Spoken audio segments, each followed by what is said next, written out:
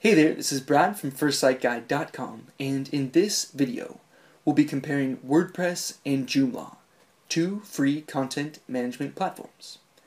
I'll run you through the basics, and then I'll give you a few tips on which one should work best for you. If you're ready, let's get started. First off, both WordPress and Joomla are what you'd call content management systems, or CMS for short. They allow us to use a piece of software to manage our website instead of having to learn and put together all of the different coding, images, text, and colors that are incorporated into building a website.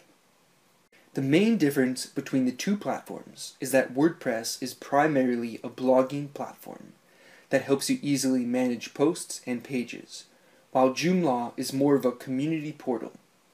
Both overlap in certain areas and allow you to install plugins and themes to change up the features as well as the look and feel of your new blog or website.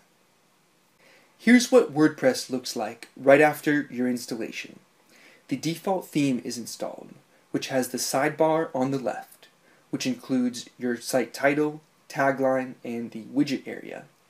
And your content area, which includes your latest blog posts, is published on the right. The dashboard is quite intuitive and allows for a lot of customization, as well as adding new posts, pages, adjusting your theme and the appearance of your blog, as well as installing new plugins and more. As for Joomla, the setup is similar but a little different. This is the default theme that shows up after your installation.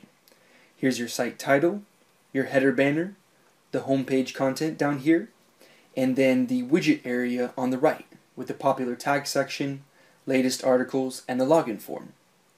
Behind the scenes, the dashboard is a little more complicated and will take some time to learn and get used to. There's a lot you can do in here, like adding a new article, adjusting your menus, managing users, and incorporating different components and extensions.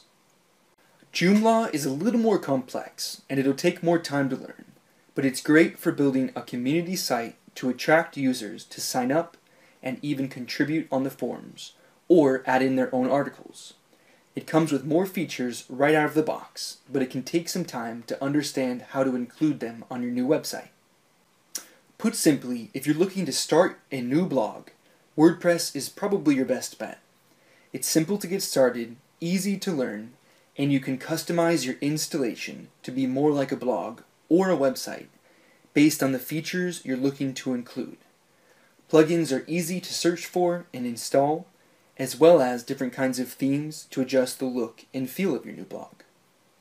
Speaking of which, we have a full free guide on how to start your own WordPress blog easily and affordably today.